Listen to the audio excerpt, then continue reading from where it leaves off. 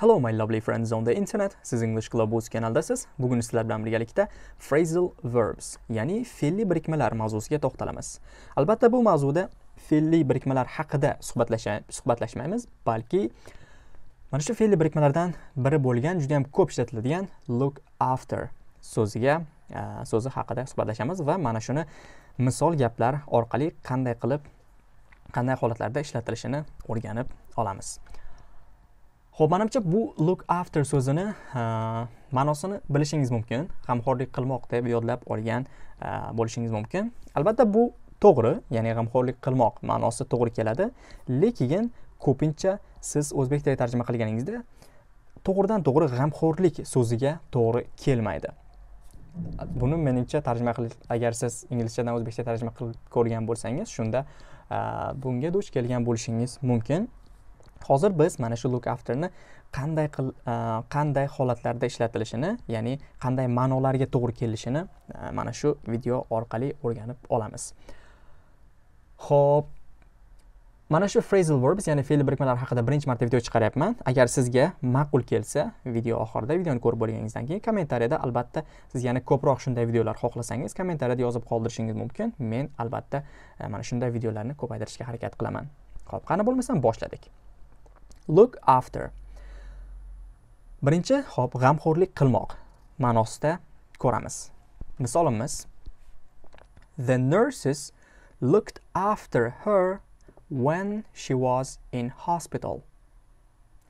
The nurses looked after her when she was in hospital. Demak, aytyapti, u kasalxonada bo'lganida hamshiralar unga g'amxo'rlik qilishdi. The nurses looked after her when she was in hospital. Demak, bu tushunarli. Past simple da kelyapti. G'amxo'rlik qilmoq ma'nosiga to'g'ri keldi. Endi mana bu misoliga qarang. Who's looking after your dog while you are at work? Demak, who's looking after your dog while you are at work? Sen ishda bo'lganingda itingga kim qarab turadi?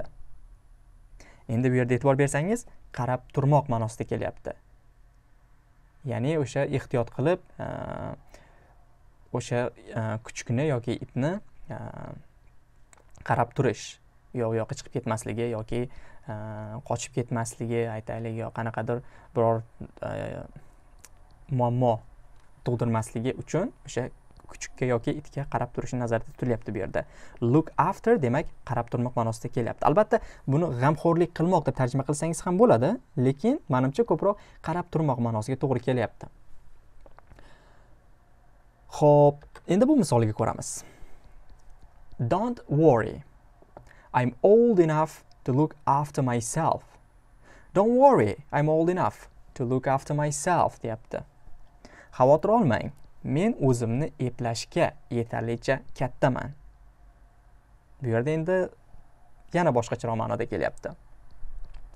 Look after myself, ya'ni o'zimni eplashga, o'zimni eplay olaman. Aytyapti, o'sha katta bo'lib qoldim. Men o'zimni eplay olaman degan ma'noda kelyapti. Demak, bu uchinchi holatda, uchinchi ma'noda ishlatilishi. Endi to'rtinchisini ko'ramiz. This bike is expensive. You should look after it. This bike is expensive. You should look after it. Demak, bu velosiped qimmat. Sen uni ehtiyot qilishing kerak.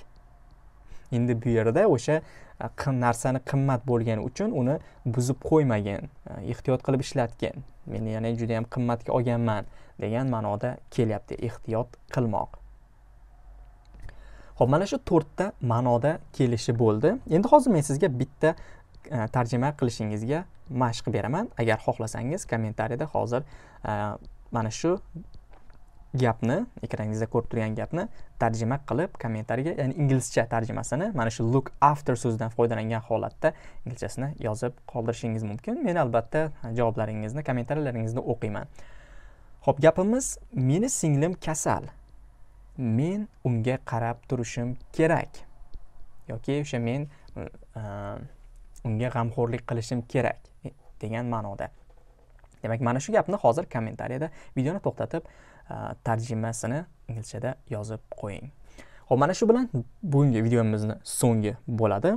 Umid qilamanki, bu sizlarga ma'qul keldi va foydali bo'ldi. Agar sizga bu yoqqan bo'lsa, kommentariyada albatta video borasida o'z fikringizni yozib qoldiring va agar mana shu turdagi video darsliklarni ko'proq xohlasangiz, o'sha kommentariyada shunday videolarni ko'proq chiqarishimni so'rab yozib qoldirishingiz mumkin. Keyingi darsliklarda ko'rishguncha salomat bo'ling. Kommentariyalaringizni albatta o'qib qolaman.